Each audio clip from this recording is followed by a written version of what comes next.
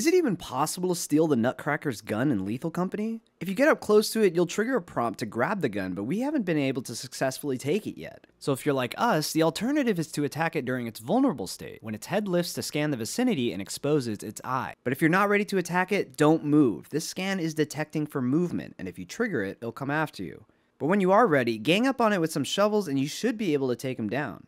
The Nutcracker also has to reload in between shots, so use that window to your advantage to move in for the ambush. It'll drop the shotgun and a couple of shells. Have you been able to steal the Nutcracker's gun? If so, tell us how!